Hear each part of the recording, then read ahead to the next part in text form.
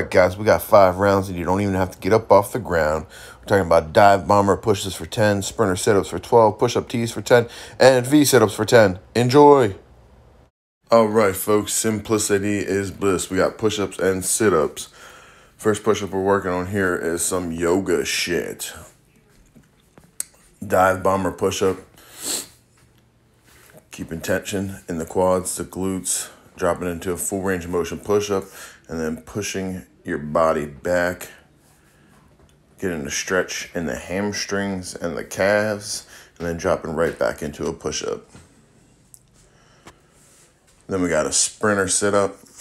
We're going to do a sit-up trying to mimic arm action of sprinting mechanics.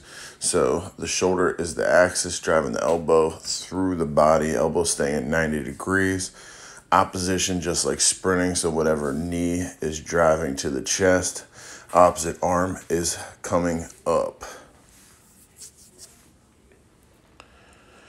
And then we got my man Enzo chilling beside me, but we are going into push-up tees. So we're going to drop into another push-up. We're going to open up the hips, and the arm goes to the ceiling. From wrist to wrist should be in a straight line, perpendicular to the ground, and look at the hand that's towards the ceiling as you twist.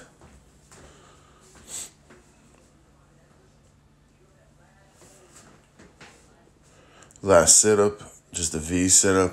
We're going to start with our hands on our collarbones, legs are extended, shoulder blades are on the floor. We're going to do a sit-up, grab these shins, and then go back to the starting position. Quick, easy hitter for the morning. Hope you guys enjoy it. Coming at you soon.